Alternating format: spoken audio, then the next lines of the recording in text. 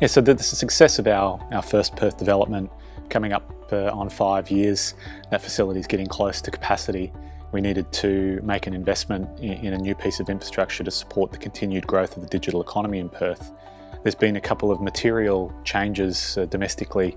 The first one is that we have 2 brand new world-class submarine cable networks coming into Perth from Southeast Asia. So the Superloop Telstra Indigo cable, consortium partners include Google and Indosat and a number of others.